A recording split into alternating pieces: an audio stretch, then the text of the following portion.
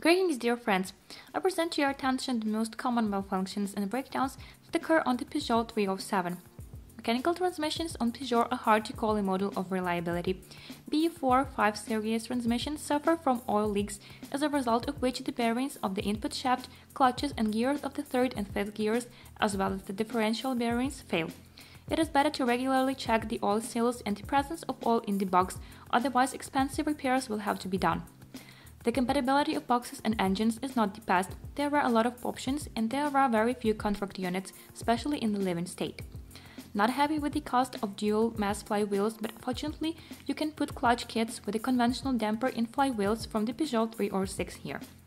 Well, now about the main automatic transmission. It is even worse than mechanics here.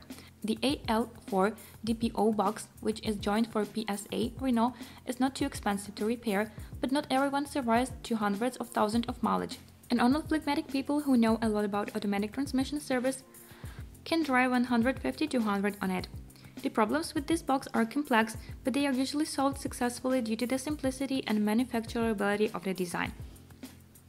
The root cause of most problems is overheating. It is embedded in the design itself because a very weak heat exchanger prone to pollution is used here. And if you want to operate the car for a long time, it is better to immediately replace it with the adapter and a decent-sized external radiator with a thermostat. The second reason for trouble is the design of the box oil filter. Few people change it with a mileage of less than 100,000, although its design usually already requires replacement after 60,000 mileage. And then the chain, a dirty filter, a drop in oil pressure, seizure of bushings, a new contamination of the filter, and the death of the box is triggered. Cars before 2003 have weak EPC and TCC solenoids, but you are unlikely to encounter OE parts. This is possible only if the car is really found from under the grandfather and its mileage is less than 50,000. On later cars, these parts are always changed in the event of excessive oil contamination. The oil in this box doesn't last longer than 60,000 kilometers, but it is better to change it in 2-3 times more often. The valve body also lives until the first overheating. Its plate bends when overheated, and after that, even replacing the solenoids doesn't help. Fortunately, the element is not too expensive. Without solenoids, it will cost 16,000 rubles and assembled about 45,000. The box seals are also afraid of overheating, and the Teflon back cover rings are one of the most frequently replaced parts. In short, the life of this automatic transmission in the default configuration is not too long and happy. However, the design is quite robust and simple, and spare parts are inexpensive. The situation can be significantly improved by installing a normal cooling system with a fine filter and gentle travel modes. This helps in combination with engines with a volume of less than 2 liters and a torque of less than 200 nanometers. With 2-liter engines and diesels, this automatic transmission will not last long in any case. This automatic transmission is noticeably more reliable, although it also allows more frequent maintenance than the regulations require, and an additional radiator for cooling, and if the oil is contaminated, it suffers from problems with the valve body. But with not the most powerful engines on the Peugeot 307, there are practically no problems with it until the runs of 200 to 150,000, when the blocking linings of the gas turbine engine wear out and other resource difficulties begin. Peugeot's pre-EP6 gasoline engines were not that bad. You could say the motors were even good. That small size TUs, that larger EW stars were missing from the sky, but the EW10J4S RFK turned out to be one of the most highly powered, naturally aspired engines in Europe, but this engine variant is extremely rare. The company clearly didn't focus on the development of automotors. The brand's strong point is diesels, which PSA has sold and licensed to a branch of car manufacturers to produce them. But surprisingly, diesel engines in the Peugeot 307 are not particularly popular. The Peugeot 2.0 HDI engine can be found much more often under the hood of the Ford Focus than under the hood of the 307s. All engines are quite durable. There are definitely no unsuccessful modes among gasoline ones. Diesel engines sometimes raise questions, but due to the low popularity of these engines, it is difficult to say something for sure. The key to successful operation is good temperature conditions of the motors and the cooling system made with a fair amount. And the Bosch ME 7.4 control system works reliably and correctly. If the catalysts are replaced on time and the oil level is not allowed to drop, especially on TU engines, where there is very little of it, then the engines work well.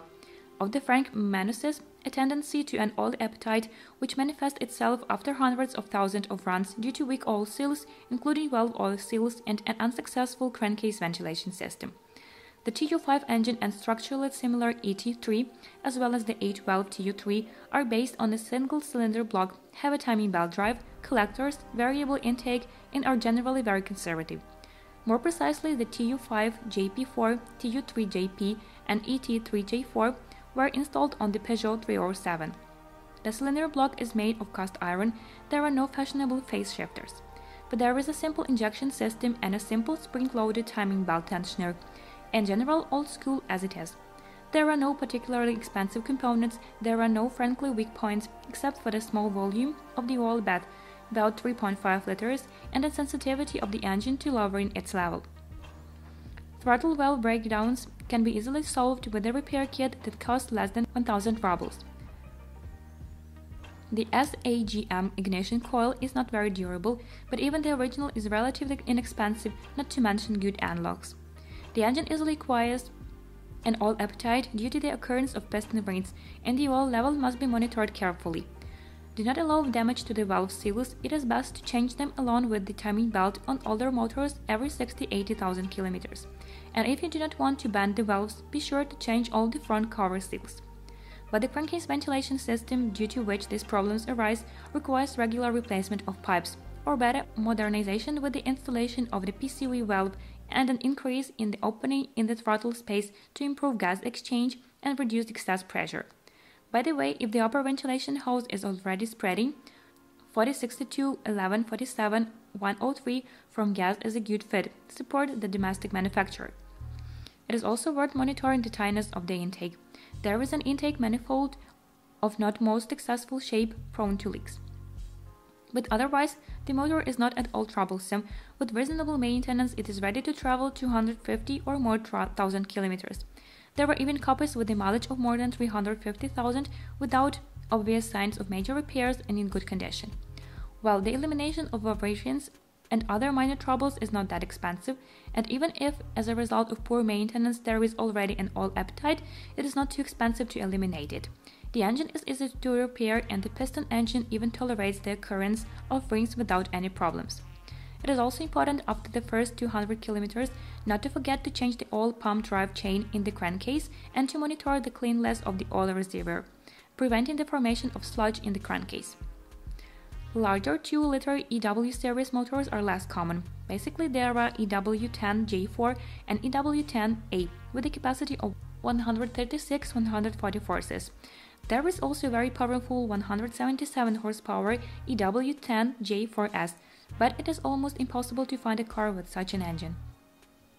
The design of these motors is very different from the younger TU series, but even here a healthy conservatism is visible in everything.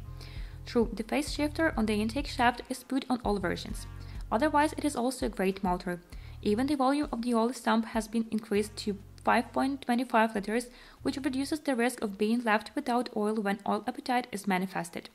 True, the oil consumption of these motors is noticeably higher. There is a greater tendency to oil leaks through the covers and more frequent overheating. A traditional but minor problem of motors is flying adaptations and sensitivity to the state of lambda sensors. Adaptations can be fixed everywhere, but lambdas are quite expensive here. It is better to change the timing belt more often, a maximum of once every 60,000 kilometers. It becomes more oily here and the load on it is higher. Potentially the engine resource is about 350,000, but on engine motors it is worth closely monitoring the oil pressure. In advanced cases, you can be left without the crankshaft and with a hole in the block, especially in the case of using low viscosity SAE30 oils and elevated engine temperatures. The main problems of a 2-liter engine are associated with the operation of the engine management system. It is somewhat more capricious here. More often it requires replacing the spark plugs. The ignition modules fail more often, the nozzles are clogged more often, and even the fuel pump fails more often than on 1.6-liter engines. And you can remember the story of 2006 when a whole batch of motors received faulty cylinder heads. As a result, the motors consumed oil in an increased volume, and many owners were faced with hanging valves. On this, information about the problems of the Peugeot 307 is exhausted. If you know more or disagree with what you heard, I'm waiting for you in the comments.